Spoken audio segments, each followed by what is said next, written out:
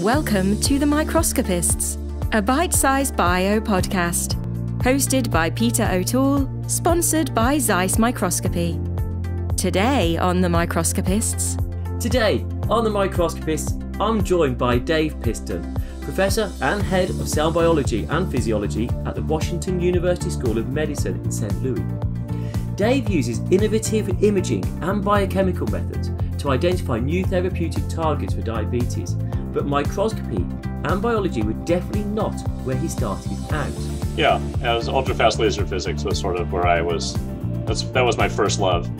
That was until his early passion in physics became much less interesting to him. In fact, I think I probably wanted to do that up until the time I was in graduate school and realized you had to take 2 years of quantum mechanics. I took a year of quantum mechanics and I somehow got an A on the course, but I didn't understand a lick of it. And we discuss his recent exploits in Singapore, where he was able to combine his love for travel and science. I like going over there. It's 12 hours time difference, so you don't get jet lag. It's just complete sleep deprivation. And we hear about the role serendipity has played in his career so far. Right place, right time, I guess. I started doing that, and I realized there's a lot of interesting biology that can be done once you have the ability to do site-directed mutants. All in this episode of The Microscopists.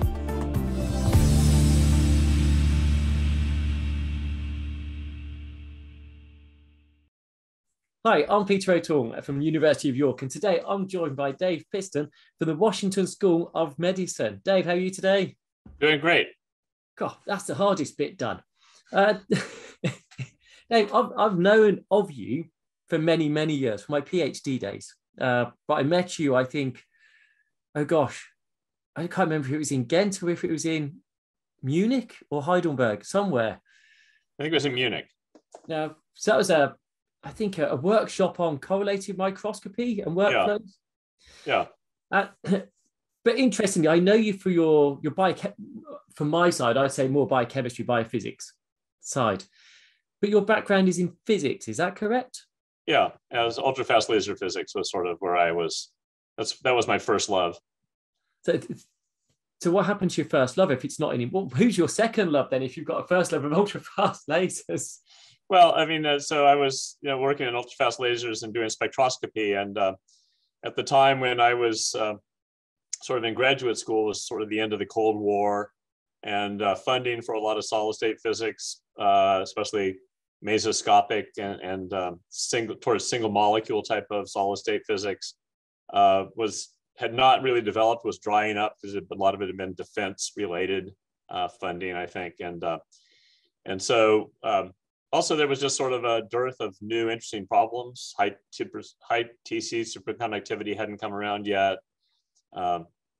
A lot of the interesting mesoscopic things like graphene and different special materials sort of hadn't really been developed. And when I was working, I was in graduate school. I was TAing for a guy named Enrico Gratton, who ended up being my PhD advisor, and he was using laser spectroscopy, but putting biomolecules in the cuvette rather than solid state stuff. And he needed somebody that could run the lasers and develop some new ultra high frequency parallel harmonic content analysis tools. And these are the sort of things I like doing. So he had money at the time, and I joined his lab, and I started doing, sort of getting a little bit into biophysics that way.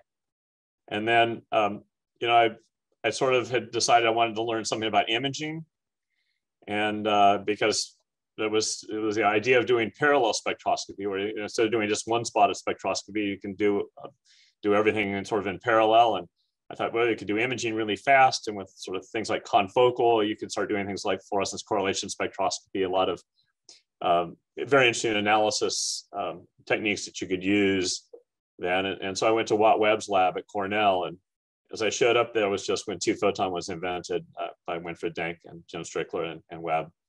And they needed somebody that knew something about ultra-fast lasers, femtosecond lasers, to push the two photon technology forward. So right place, right time, I guess.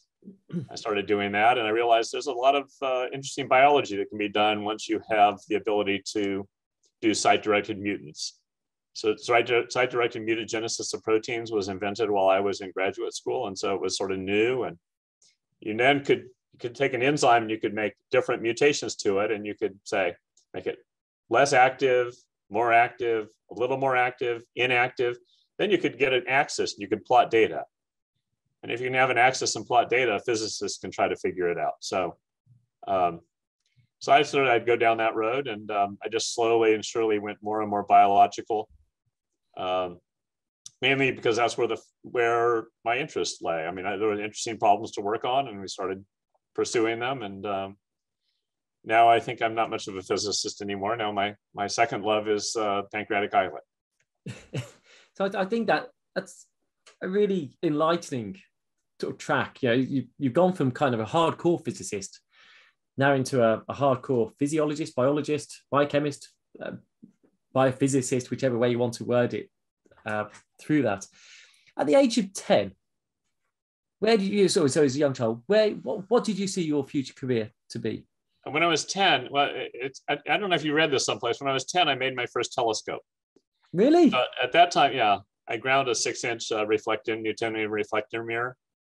The local amateur astronomy group had this grind your own mirror, build your own telescope workshop, and I went and ground my own mirror and built a telescope out of a 8-inch tube and a little wooden mount and a few parts that you had to buy from Edmund Scientific, and built that. And I always thought I would be an astrophysicist. I thought that's really what I wanted to do. In fact, I think I probably wanted to do that up until the time I was in graduate school and realized you had to take 2 years of quantum mechanics. I took a year of quantum mechanics and I somehow got an A in the course, but I didn't understand a lick of it. I mean, I know how to do the problems. I'm a good enough mathematician to do the problems, and I kind of get the concept, but I like things where I have some intuition about them, right? I like things where you can do something to say, here's a simple version, is my theory right? And in quantum mechanics, there's no such thing. So you, I guess that's where your passion triggered off. You got into physics. You realized that astrophysics wasn't for you. Yeah. So at that age, where did you see yourself going? Because it certainly wasn't in the bio. If it was hard. No, it wasn't in bio. It was really, and I really wanted to do. I was really interested in maybe doing single molecule. What does a single molecule look like at in a transistor? The idea being that when you have transistors, you know, a lot of the p-n junction, a lot of the theory is bulk, but they're making these things smaller and smaller and smaller so that you have 100 charge carriers or fewer. And when you get to that level, now you're really not in a statistical regime anymore. You start to get into more of a single molecule regime. So trying to look at exciton hole recombination or those sort of things right at a material junction where you can get to sort of single events. And then, you know, is it possible to build a transistor that would be, I guess in a sense, be like a quantum transistor in a sense now, when they're talking about quantum computing, where you're really looking at single quantum events to store data or to process data. So I sort of wanted to do that, but the labs that were doing that sort of spectroscopy they were having trouble getting funding. The students there had to TA a lot. And so it seemed to me, I liked working in the lab. I'm sort of for a better term, lab rat. You know, I liked going and turning the lights out and giving a Allen wrench in one hand and a mirror adjustment in the other hand and building my own lasers and these sort of things. That's what I like doing. So tell me you're not still doing that. I have a microscope back here. But no, they don't let me pass that door. My lab is through that door back there, and they usually don't like me to come back there. Every once in a while, I'll go help, put together a new floating table, optical table, and get the floating balanced of the legs or something like that. But the lasers now, lasers we buy now are completely sealed cavities, and there's no user serviceable parts. They dial into it by the internet, and if they can't fix it, they send you a new one, and they come and put that on the table and take your old one and put it in the box and send it back. I'll tell you a story when Coherent had the first sealed cavity Ti sapphire we had one and it wasn't working. I thought, well, let's just take the top off and see if there's anything we can do. And I think there was something on the order of 320 Allen screws on it. And I was looking at this, I said, 320, I don't think I can undo all those before their service guy is going to show up. When I talked to the designers, they said, yeah, I'm sure there was a meeting someplace where they said, how many screws do we have to put on before Piston will try to open it? So I said 50. Oh, no, he'll open 50. So they got to 320 or something. They said, yeah, that's probably enough. It worked. Yeah. So no, I haven't worked in my own lab in a long time. I've taken a couple of sabbaticals and have worked in the lab over the summers. In 2011 at Woods Hole, and then in 2019 at A-Star in Singapore. Oh, so you sent me a picture of. Yeah, there's me. That's me. I'm mixing up a buffer. I know I look really like I'm really professional there, but all I'm doing is making up a buffer from my experiments. But I did some experiments with looking at actin and calcium, actin polymerization and calcium in beta cells and alpha cells. Got some preliminary data for a grant that we've since gotten funded, and I have a postdoc now that's working on that project, taking it forward. So, I think the scariest thing is the thought of a physicist with a Eppendorf Gilson pipetting in their hand. Yeah. Well, I look like I know what I'm doing, don't I? It looks very convincing. Yeah. Well, I'm sure politicians do that when they go into science labs. I was just making up a buffer. I think somebody else had to take out of my hand to pH it though, because I couldn't get the pH meter to work in their lab. So how long were you over in A-Star for? So I was in the lab for 8 weeks. How do you enjoy A-Star in Singapore? Oh, I like going there a lot. It's I've been there quite a bit. I started to go in there as collaborator for Brit and Chance about 12, 13 years ago. I guess I've been working with Wei Peng Han there in the imaging consortium. I like going over there. It's 12 hours time difference, so you don't get jet lag. It's just complete sleep deprivation.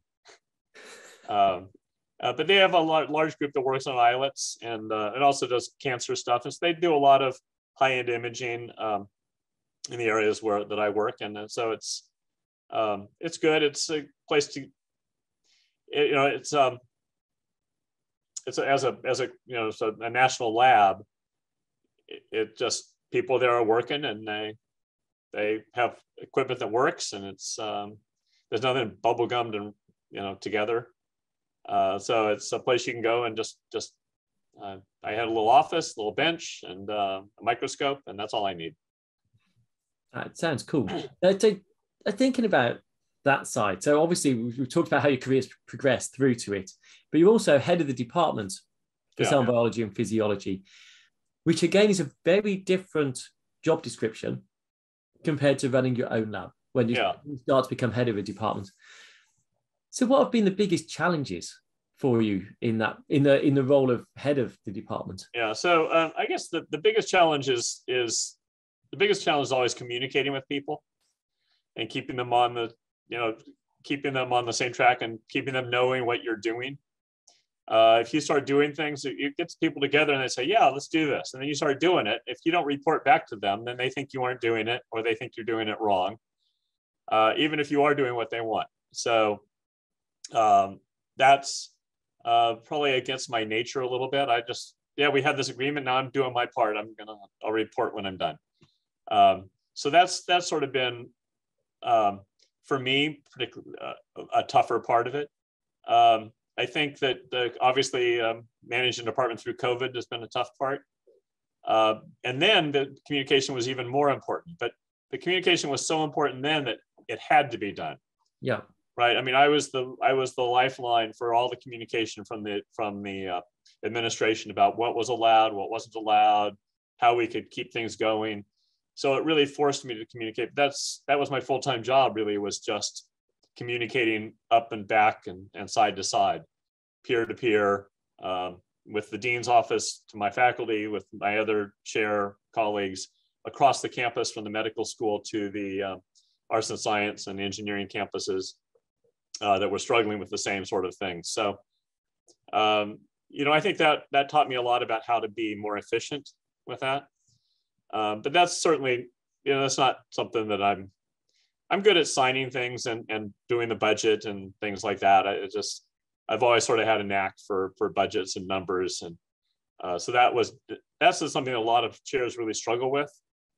And for me, that wasn't hard. But there's a lot of people that are much more natural communicators and keep people up to date with what they're doing all the time. And that's not my natural style. So that's been the hardest. That's the hardest thing. Right? People don't trust you. It's like, why wouldn't you trust me? I'm the most trustworthy guy there is. But until they've seen it over and over and over, they don't know. So yeah, and people, you always get new people as well. So that knowledge goes. Yeah, that's right. Fresh faces, and you're right. Why would they know that at the start? Yeah. So what would you say your management style is? Well, I mean, in general, I'm very hands-off. I'm very laissez-faire. I mean, I try to hire people that are good and get out of their way. If I've hired people that aren't good, I've had to work pretty hard to convince them that they need to be someplace else. I'm not going to be able to micromanage them and help them all the time.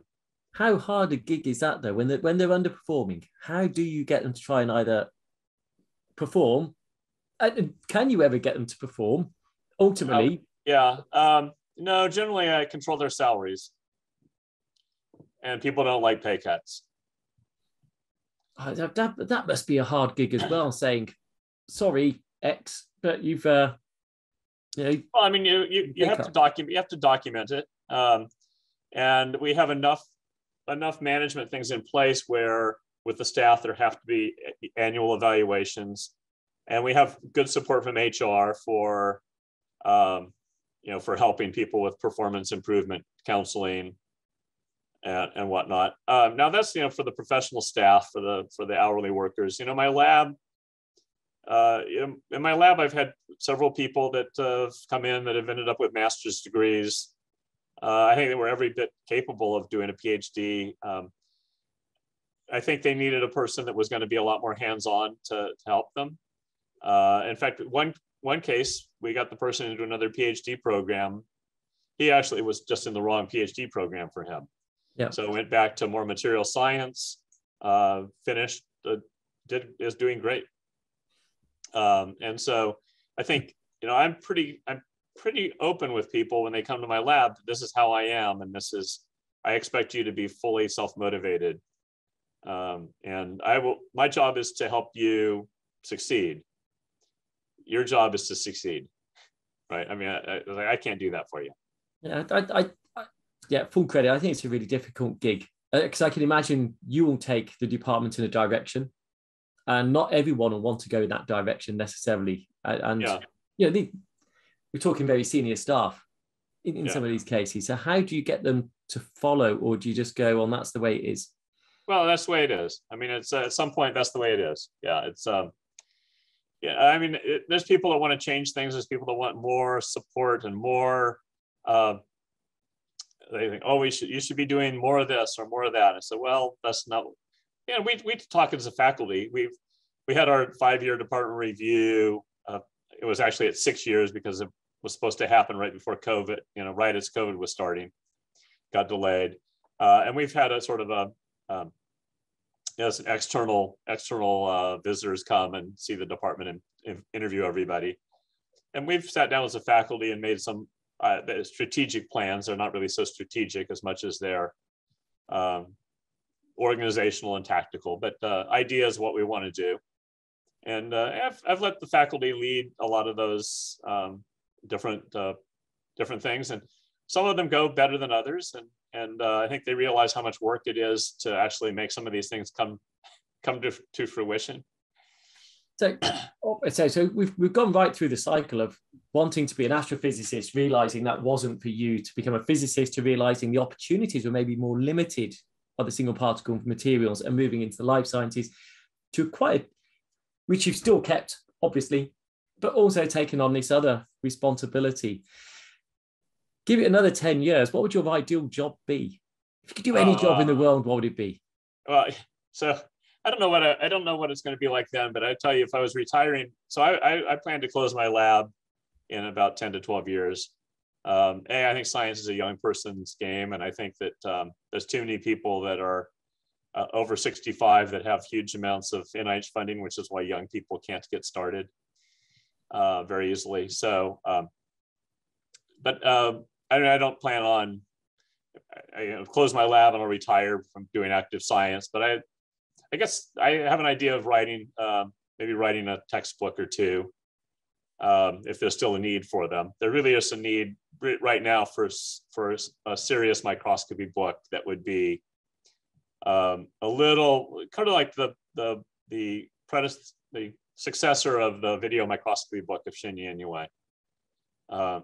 There's a lot of stuff in there that's really very, very valuable, but there's a lot of things now with how we do analysis and how things are totally digital, seamless, that really needs to be integrated into that. So that would be something I might want to do. And then the other thing I want to do is write web pages for nonprofits, because there's like some nonprofit or agency that I hear of, and I want to give them some money, and I go to their web page, I can't figure out how to donate. And I'm not going to pick up a checkbook and write a check and stick it in the envelope. I just don't.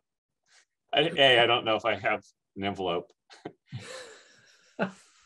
So I think that I want these people to join the 21st century. So there's a couple of companies that have started, hosting a lot of nonprofits and giving tools, but those poor companies, those people are out there helping homeless people and helping hungry people, and they need to be out doing that, not writing web pages. So I think I'd like to do something like that for a second career. That's a pretty cool. Mainly to get my programming skills back, because I taught my daughters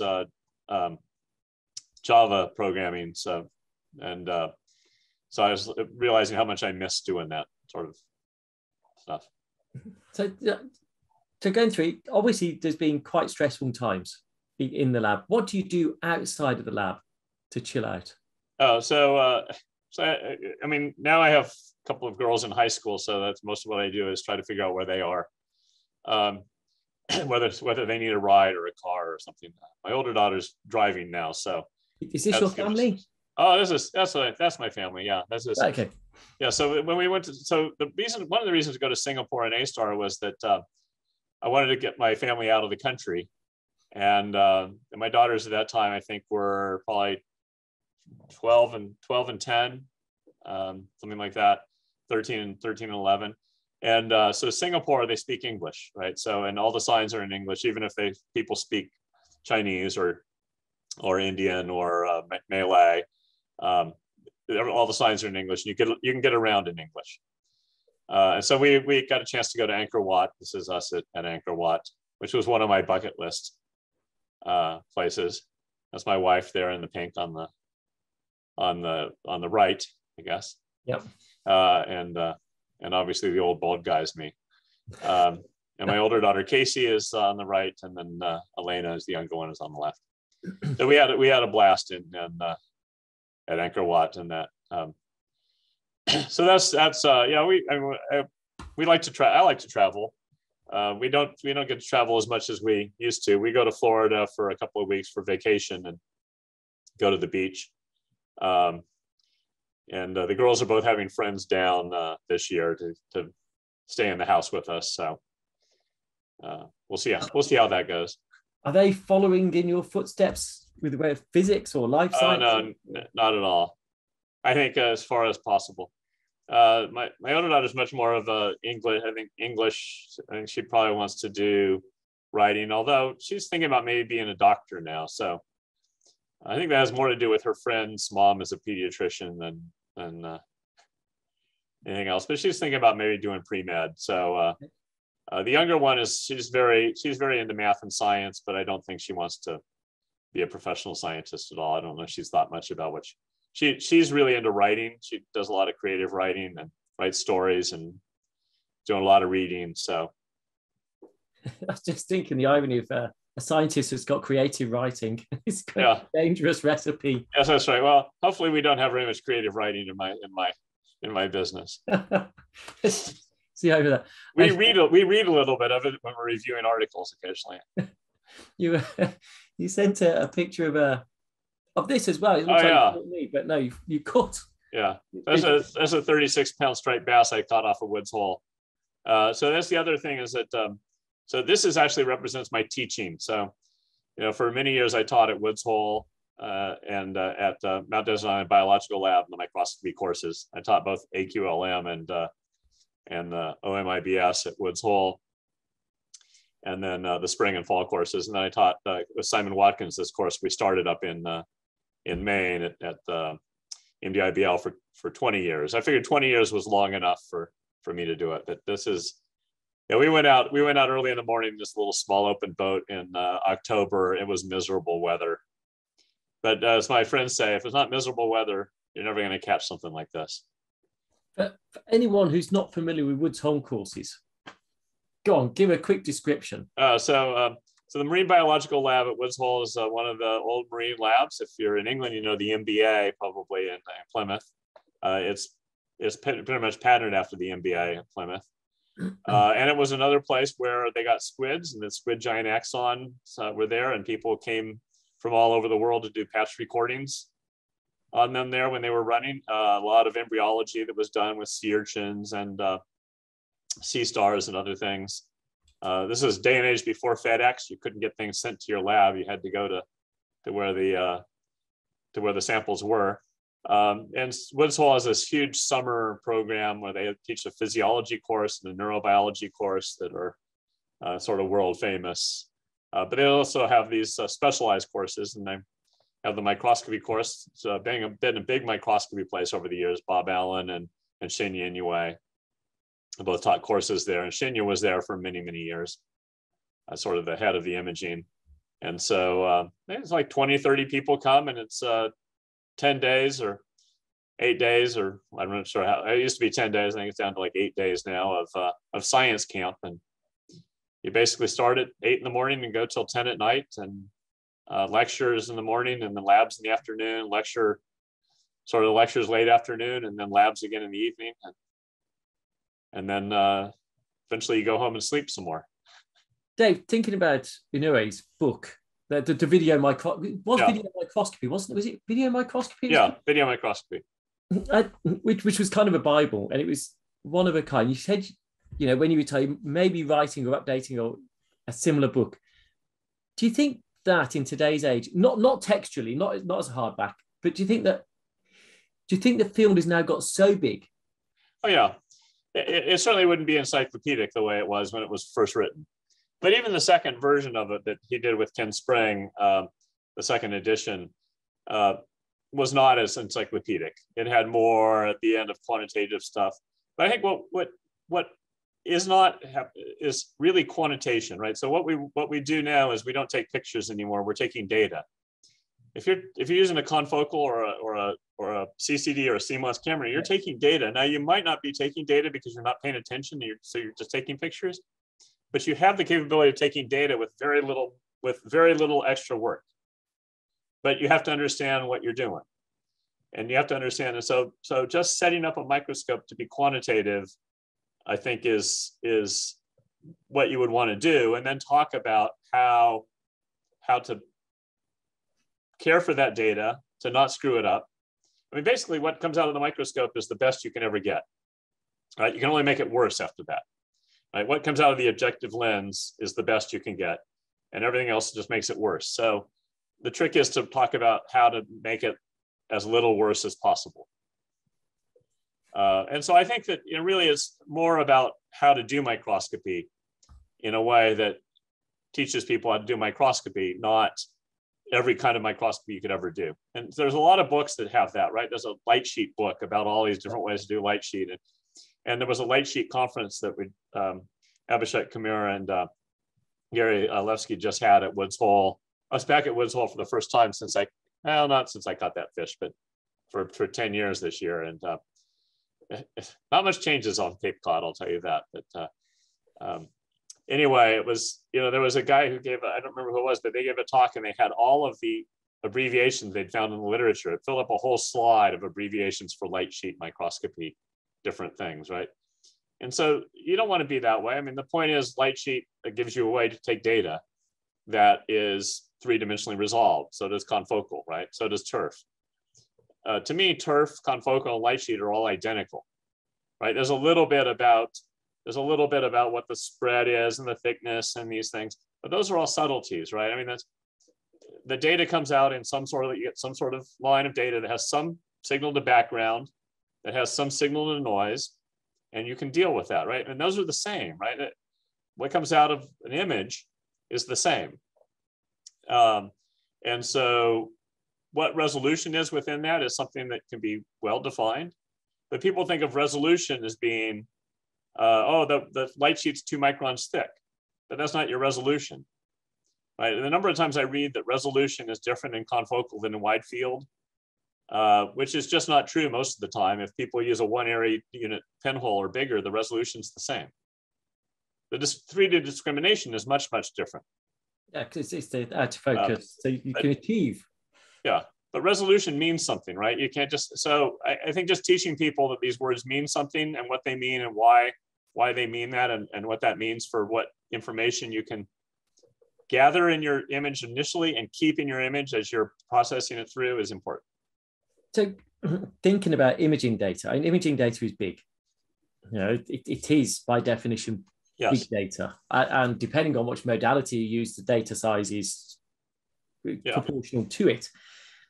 How do you see not just getting quantitative and preserving the data? How do you see the complexity of data analysis and getting the most out of that data moving in the future? Yeah, so this is one thing that we've been talking about. We have a grant from the Beckman Foundation on light sheet microscopy, which is mainly to figure out these sort of things. And so there's obviously things you can do with compression, with lossless compression, but none of that really gets you very far. We have a dual view light sheet with big cameras we're using for hyperspectral imaging.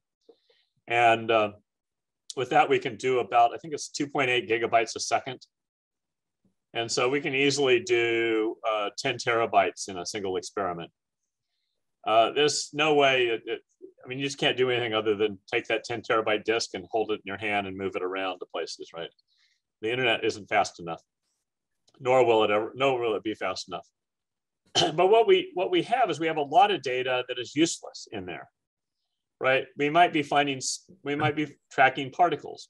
We might be tracking cells, but we have all the area around our cells in black. We have all the area of the cells that aren't there. So we need to figure out ways to reduce those data sets only to the cell we're looking at in real time. Because just, you might want to keep those 10 terabyte disks around forever, but you're never going to be able to analyze it, move it around and deal with it. Even using things like highly efficient programming languages like Julia that are all real time and they don't load everything into RAM and they do memory swapping without you knowing it and allow you to work apparently in real time on big data sets. But 10 terabytes is still too big of a data set. And so you want to do things that are correlations across time and correlations across space, but you need to just throw away all the data that isn't there, right? So if you have 16 bits every place you have, or 32 bits every place you have dark, black, sure there's some fluctuations there, but you don't care, it's not inside the cell. So we have, there's a lot of things you can do that just shrink the data set into 20% just easily, just by throwing away data you don't have, that isn't data, and mapping things. And so there's a lot of idea about doing holographic maps. Yep. So you can reduce things with holographic maps into lossless data sets that keep all the information, and they keep the information in really deep, really deep bit numbers that reflect larger data sets. And so those sort of things I think we're going to have to do in order to move forward with this. Right? So if we can take that 10 terabytes and shrink it down into a couple hundred gigabytes, well, then we can move it around on the internet that we have now. We can process it on the GPU clusters that we have sitting on our desk, and we can start to visualize it. We need to visualize it in real time. I mean, machine learning can visualize it in real time and track particles and do what, but we still have to look at it ourselves and see things that we aren't even asking the machine to see. Yeah, no, absolutely. Would you say, I'm just thinking now, going back to when I started imaging with a liquid nitrogen chilled CCD camera, which I'm sure you remember those days, and pouring it and chilling it. And yeah, the file sizes were minimal but massive compared to what we had. Do you think it's now more difficult to get into microscopy than it was back 20 years ago or so? Think it's more complicated? I don't know the answer. No, it's much easier. I think. I mean, I think you can buy a high-end for $100,000. You can buy a pretty high-end microscope, and you can have high enough end stuff to really get yourself in trouble. I mean, you can capture all kinds of things, and I mean, I see people are basically just capturing noise. They're so sensitive, right? And they're just capturing noise, and they're just amplifying the heck out of it. And so maybe that's more the point. Maybe we were never asking simple questions. We were pushing the limits of where it could go, but maybe we couldn't get into so much trouble because it wasn't turnkey. It wasn't turnkey. Right? So the only people that went there were people that you had to know what you were doing to do it. You had to invest the time, right? If you were going to invest the time, it's like electron microscopy in the old days when you had to line the column yourself and do everything.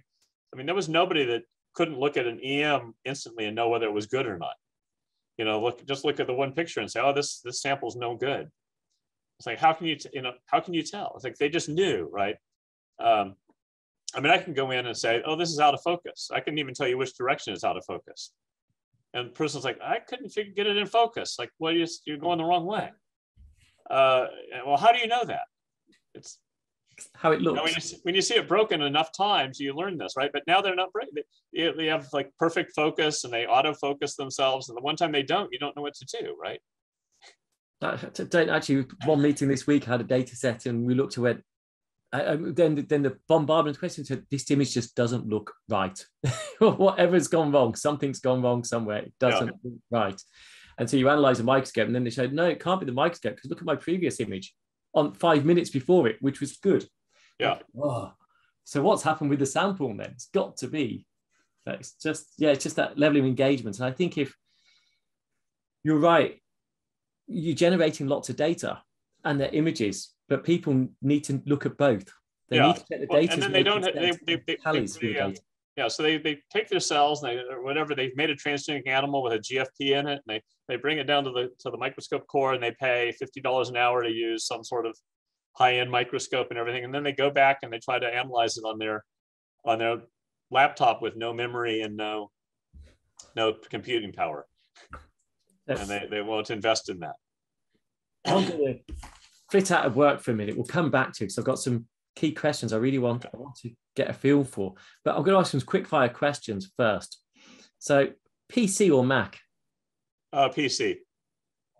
Not anything. It's just that all the instruments are controlled by PCs, and it's McDonald's or Burger King? Neither. Oh, so what's your takeaway choice? I cook at home if I have to do something like that. So would you prefer to cook or wash up? Both. Actually, I do both all the time. I cook. I do all the cooking at home, and I wash the pans because I can't stand anyone else washing my pans. So it's interesting. You wash your pans, but everything else goes in a dishwasher? Yeah, or somebody else takes care of it, yeah. Yeah, but your pans stay out the dishwasher because they're the pans. Well, that's correct. Sometimes I have to rescue them from the dishwasher, but... I take it these are more frying pans than just pots? Just everything, yeah. But mostly, I mean, I have cast iron and some solid stainless steel ones. And I've never asked anyone this. How many frying pans do you have? Well, that I use 3, I guess. Oh, I beat you on that one. I've definitely got more, but it scales up. I have a lot, but I just don't use them. I have a crepe pan. I just don't. I make crepes once a year, so I wouldn't say I use it. Yeah, I think I've probably got about 7, but there's 3 or 4 hardcore ones that are used. Yeah. For very specific items or volume. Yeah, a big family, so it grows up. Yeah. Tea or coffee? Oh, coffee. Wine or beer? Wine. Chocolate or cheese? Well, I guess it depends on what. Those are two. Depends Depends on which chocolate and which cheese, but I'll say cheese. Okay. So you're a dark chocolate lover or a milk chocolate lover? No, more dark. More dark. And I didn't ask actually, what's your coffee choice? Is it Americano? Is it milky? Is it espressos? I see you've got a big mug there. So yeah, well, it's yeah, actually I drink espresso, but if I drank espresso, I'd have like 50 of them because I'm kind of a volume guy. So generally it's a watered down espresso. No, you should never water down an espresso. It's just a very long. Let's just put it this way: it's a very long. Fair enough. Early bird or night owl? I'm more of a night owl, but my job is more of an early bird job. Okay. And what's your food heaven? What's your favorite food type? My favorite food type. Well, I mean, I'm Italian by genetics, so I'd say Italian. Okay. And what about your least favorite? If you go to a conference or someone's to take you out for dinner, when you're an invited speaker, they're taking you out for dinner and it's a set menu. What is your dread that they're going to put in front of you? Oh, lima beans. God, that's a different one. Has that ever happened? I like all food. I pretty much like all food. Okay. Do you have any bad habits? Besides not communicating when you're getting on with doing it. I mean, other than coffee and wine, probably not. Is that red or white wine, by the way? Sorry. Yes, by all means. Depends on what I'm having. You know, when I was in Italy, I worked at the synchrotron in Italy when I was in graduate school, and there they drink white wine in the summer and red wine in the winter. When it gets cold, they get switched to red wine. Okay. I thought that was sort of civilized, but I drink wine with food. So if I'm having something that's lighter, or we eat a lot of fish, so we drink more white wine.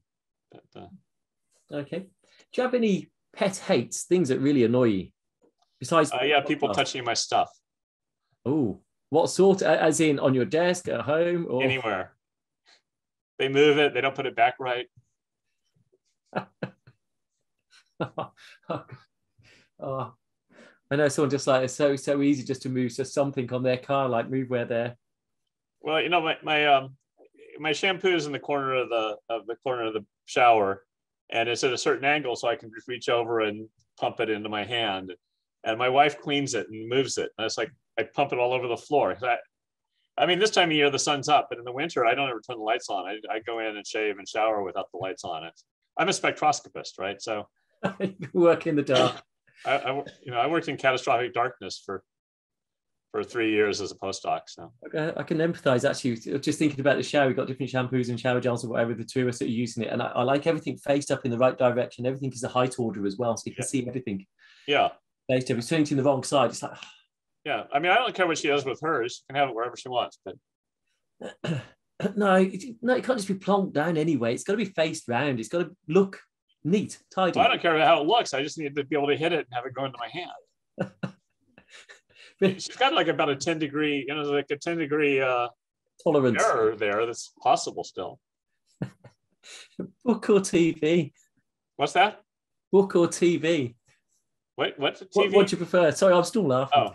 Yeah, what do you prefer, book or TV? Oh, well, I TV. I like to watch sports on TV, so sometimes I'll read a book while I'm doing it. Okay, and you sent me this one. So well, this is because I'm in St. Louis, right? So that's the St. Louis Cardinals. We went to go see a couple of Cardinals games every year. That's my wife and I at the Cardinals game. They were playing the San Francisco Giants, which was my hometown team growing up. So we got good tickets for my birthday one year and went there. And you get properly kitted out then. You got the top and the cap and. Oh yeah. Well, I mean, it's why not? I mean, this is a baseball town, right? So you don't want to be the only person that shows up at the game without the right cap and shirt on. And what about your when it comes to movies, films? What's your favorite film? My favorite film of all time is still probably Star Wars. Although I'll tell people that it's either The Wizard of Oz or Spinal Tap. Why'd you do that? Well, because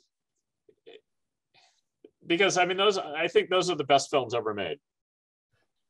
But my favorite film is still Star Wars, because I just saw it at the time when I was like 15, and it came out, and it was like nothing we'd ever seen before. And Okay. So that's probably the best reason I've heard why you're not a Trekkie over Star. I presume you're a Star Wars fan over Star Trek then. Well, I used to watch Star Trek. I mean, but to me, the Star Trek ended in 1969. There's no other Star Trek. Picard. Next Generation. What's that? We had Star Trek. Why do we need to? Look, I just don't like. I mean, we had Star Trek. You can have another show. Call it something else. It's not Star Trek. That's it. I still love Picard. They brought out Picard as well. Yes, a big fan of it. What about your favorite Christmas film? Favorite Christmas film? Well, either, I guess Charlie Brown or The Grinch. I mean, I watch both of them every year, so I have both of them on DVD. Okay. And I watch both of them. And is that a family thing? You watch it together? I make everyone watch it. Yes. You make everything watch it. Good grief! We got family films, and it's like, Dad, we're getting that close to Christmas. We've got to watch them now. I've never. If Dad wants to watch it, nobody wants to watch it. Every once in a while, they discover something. Like my younger daughter discovered the song "Killer Queen," and so I got my old LP out and played it for her. And then she stopped liking it? No, she still likes it. But it was like, if I'd pointed that out to her, she would never have liked it. Yeah, it's a trick, isn't it? Make sure they think it's their decision, that's what they like. That's a management skill. Get people to think it's their idea. It's their idea, yeah. So moving off the more light one, still talking about favorites though. Do you have a favorite publication that you've authored or co-authored for whatever reason? Most memorable? Favorite or most memorable? Well, I guess my favorite one is the Nature Methods GFP article we wrote with Mike Davidson. I mean, Mike had passed away at the time when it came out, but that has absolutely it has every bleaching for every bleaching and expression and brightness for every GFP that was available at that time. And it's still, it just was a tour de force in so many ways, but it was all done correctly, rigorously, the way it's hard to get. When you see a new GFP come out and you look at their measurements, it's like, I have no faith in them at all. And you can see, you compare what we've had to what was reported in the literature, and some people are pretty good and some people are really sloppy. And it was done by 4 or 5 different people in 2 different labs, so it was really always, there was a ton of data, and that was, I still have all the data. It's on 42 terabyte disks. Ooh, box of them. Good grief. That's a lot of data. Well, it's a lot for S and proteins, but that's a lot of data still. Yeah. Well, it's got all the images, all the original images, all the photo bleaching in cells, with wide field and with spinning disk and with laser scanning confocal. And you talked about quantification and the importance of data, and actually, it's almost mind blowing because I've looked at designing similar experiments in the past, but actually it's fraught with challenges and difficulties and normalization and everything else. I've got to say, it's quite an achievement to have got around those problems and found a solution for it. It is not. It sounds and looks on paper so trivial. I don't mean to. No, I agree. It's in fact, it's sort of straightforward in many ways, but it's hard to get the details right. I know when GFP first came out, I said, first thing we got to do is measure the quantum efficiency and the brightness and extinction and photo bleaching, and there's a little bit of photo conversion in the original between the 2 states, and we wanted to see. They knew if they hit it with UV, they could make it more blue absorbance. But we also discovered if you hit it blue, you could also make it more blue absorbent. And we wanted to get those 2, the quantum yield of those 2 down. And we published this, and everyone was like, oh, and I thought for sure everyone was going to be doing this. And everyone was like, oh, David, I'm so glad that you did this. So I thought everyone would be doing this. So that's your favorite publication. What about your favorite microscope technique? Do you have one? Oh,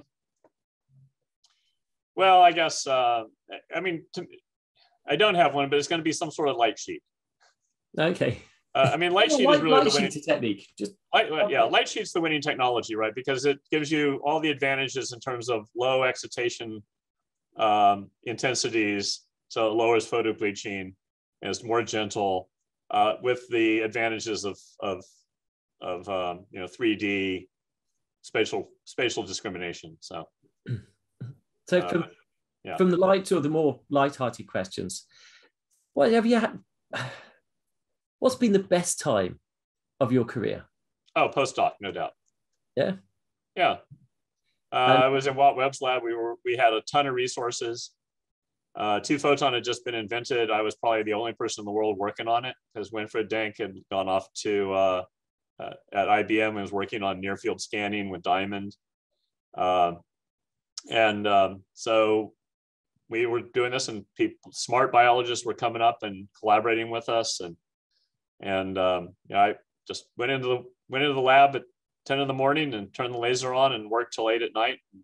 Turned the laser off, went home and ate dinner. And sometimes there'd be people there doing experiments with me, and sometimes I was doing them myself. How did you find cope? Because obviously the sample types would be quite varied on the multiphoton. How did you cope with the varying biology and the way the samples were being presented? How did you adapt to that as a physicist at that point? Well, I mean, so there weren't very many things we could do, right? We didn't have Ti Sapphire yet, so we really were stuck, and GFP hadn't been invented, hadn't been cloned yet. So we were really stuck with calcium indicators.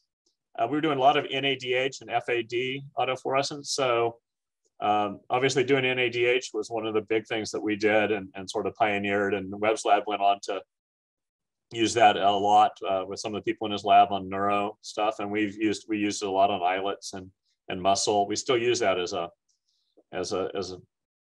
sort of a standard technique in my lab. And flavins. So we were using a lot of autofluorescence. And so basically, people, if they wanted live cells, they needed to come make them themselves. So John Lederer, who works on cardiac myocytes, came up with a postdoc, and this was in a day and age before IACUCs existed. So they ordered animals and maybe brought them up with them, or ordered them and picked them up at Cornell, and took the hearts out and isolated the cardiac myocytes right there, and we had them on the stage, and we just worked all night till we were tired, and then got up early in the next morning, went to breakfast, and came in and worked again. And at the end of the day, I went home, and then I came back and analyzed data in the morning while things were warming up, and that was it. There was no paperwork. There was no. Every once in a while, you went to a meeting and you had to fill out your travel form, but it was 3 years of really nothing but writing paper, taking data, analyzing data, and writing papers. Yeah, so the singular focus, I guess, back then. The other thing is, well, the postdoc, I had like 4 or 5 different projects, but they didn't have to be related. As a graduate student, you can't work on something that's not going to go in your thesis. Well, I guess you can, but it doesn't help you that much, right? Yeah. So, as I always said, I called it graduate school for a reason, because I wanted to graduate. So they're the best times. What's been the most difficult time you've had to face? Well, I mean, not that switching from physics to biology, and having never been in a lab that had an R01, which is the main NIH funding mechanism here, was really quite difficult. Although I had a lot of support from my department. We were publishing some papers, and obviously 2-photon was very high profile, but it was hard to get grants until we got some biological results, right? So I guess in hindsight, I look back and think that should have been a lot more stressful than it was. But I was working as hard as I could, and as it turns out, probably doing the right thing. I mean, obviously, I think COVID was just really hard mentally on everybody. And, it was compacted with the American political situation at the time, which was stressing out my family a lot as well. Yeah, different stress, though. maybe compared to the other environments. I've got a question now, which is going to lead to the next one. What's your favorite conference? My favorite, well, I go to Biophysical Society is the first conference I went to as a graduate student. That was in 1986. Oh, there's the presidents. Yeah, so this is so TJ Ha, who's back in the back next to me, is the incoming president. Gail Robertson is in the front right with curly white hair, is the president now, and Kathy Royer was president before me, and Francis Separovich was right above you, who was president after me. Sue Scarlatta was before, maybe two before Kathy, and Lucas Tam was either in between or they were the last two. Or yeah, so that's 7 Biophysical Society presidents in a row there. What's the importance of that society for you? What role does it play that is so vital? Well, I think for me, biophysics was where I learned. That's where I met biologists. Where I met biologists who wanted to be quantitative, where I met biologists who had samples that would be useful to use with the latest and greatest techniques. So it's a conference that brings a lot of people that are tool builders, like I was at the time when I was in graduate school or postdoc, with people that are real, high-end power users of the techniques, the sort of more quantitative bent biologists. Obviously, electrophysiology is really big there, and so a lot of stuff that is single molecule sort of grew up in that society, and so I think that's for me. Now, for me, I go there and I see the latest and greatest tools that people are building, and think about what we can use in our experiments.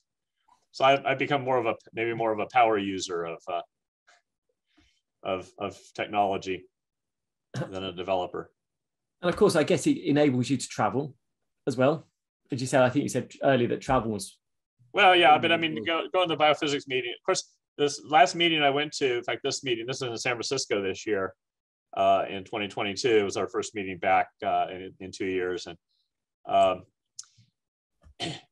was the first meeting I was a civilian in forever. So I joined the editorial board of Biophysical Journal around 2000 probably, and was involved in different things from that time on. So for about 20 years, I was always busy, and culminating in being president in 2019. If you're president at the meeting, you show up on Friday and you leave on Thursday, and in between, your schedule is full.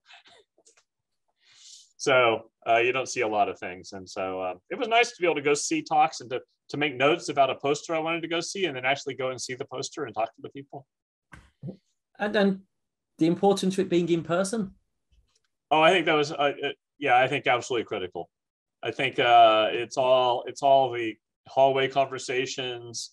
I want to, the other thing I do at the meeting is recruit people. Like most of my good postdocs have come from that meeting. I don't know most, but certainly a lot of them have come from that meeting. You see people doing things that you are interested in, and just ask what they're doing next, or if they're a student. And then you see their PhD advisor around the corner, and you get a instant recommendation. And then you invite them to dinner, and you can just casually talk to the person to see if it's the kind of person that you want to have in your lab. Introduce them to some of the people in your lab, have the people from your lab go by. Now you're going to ask me to edit that out, because now everyone's going to want to be asked to go for dinner with you at the next BPS meeting. That's okay. That's fine.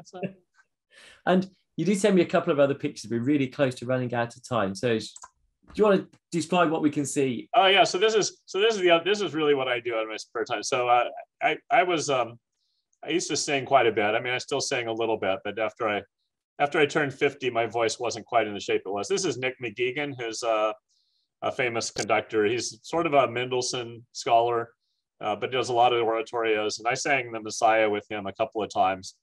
This was him at the St. Louis Symphony. He was, I don't remember what he'd done that night, but we had a reception afterwards for him. I'm involved in the board of the St. Louis Symphony, and so we had a reception for him. And so he's my favorite conductor I've ever sang with. We did the Messiah with him, and he said one of my favorite lines a conductor had ever said is there's a line in the Messiah which is, even so in Christ shall all be made alive. He said that's the most important V in all of choral literature. Because otherwise you say, even so in Christ shall all be made alive. And as a singer, you know, working a lot with making sure your diction is right, I thought that was that's quite a good one. A very clever thing. I really liked that. So I didn't know about the singing till just, so I'm glad I brought this picture up. Yeah. So the next one. Yeah. So this is Sulu. This is my Star Trek. This is George Takei. And this was, I was actually singing with the Nashville Symphony at the time, and we did a Schoenberg piece, Survivor of the Ghetto of Warsaw. And George was the narrator of that. And this is an amazingly powerful piece that was written by a man who hid underground, and they killed everybody, and he was left behind and survived.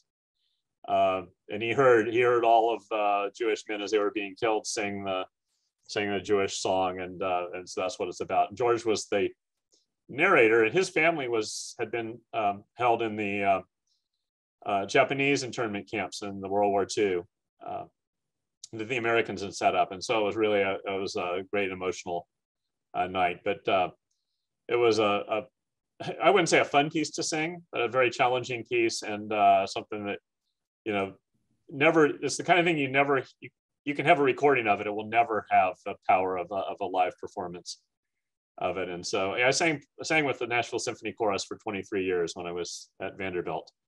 And right. I sang professionally when I was in graduate school, mainly singing commercial jingles because I didn't get paid very much as a graduate student.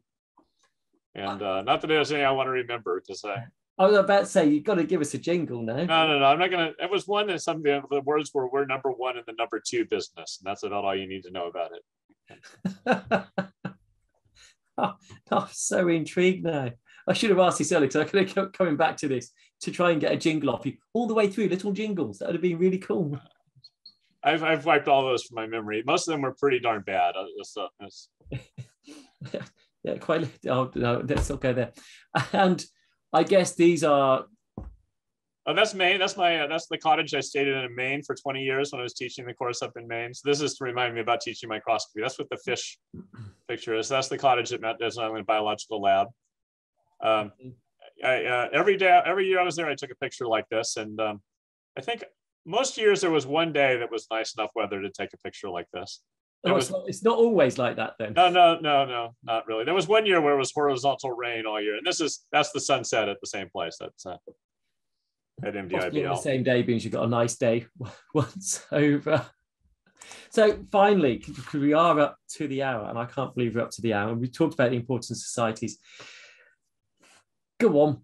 What's the next big step for your research? What can you not say about that? Oh, well, I mean, you know, really we found several pathways that influence the alpha cell glucagon secretion. So insulin is the hormone that everyone knows about that comes from the pancreatic islet, but glucagon is the counter-regulatory hormone, which when insulin goes up, glucagon goes down. And importantly, when insulin goes down and there's low glucose, glucagon goes up to tell the liver and to make more glucose, and tells your body to release it and stop taking it up. And in the presence of insulin, glucagon isn't so important. It's more of a fine tuner. But in the absence of insulin, either in type 1 diabetes when the beta cells are killed, or in type 2 when insulin just fails, it turns out that glucagon plays a very important role. And what happens is, instead of it going down when it's supposed to, it goes up, and it makes things worse. So we've been working on pathways. It's not understood exactly what regulates it normally, or even in diabetes, but we have some pathways that we think can regulate it, whether they're the ones that normally regulate it or not, that can regulate it in diabetic situations. And so we're trying to screen for drugs that will hit those pathways. I would really like to know how an alpha cell works, but people have been working on that for 45 years now, and I don't think that we're any closer than we were 45 years ago. So I don't like to set goals that I'm probably not going to reach, but I think we can actually have some potential drug targets that would be worth exploring for treatment of, especially of type 1 diabetes. You know, type 2 diabetes, I know how to treat. Just get some exercise. A lot of people get obese and don't get type 2 diabetes, and those tend to be, you can be very obese if you're still moving a lot. You're probably not so prone to getting diabetes.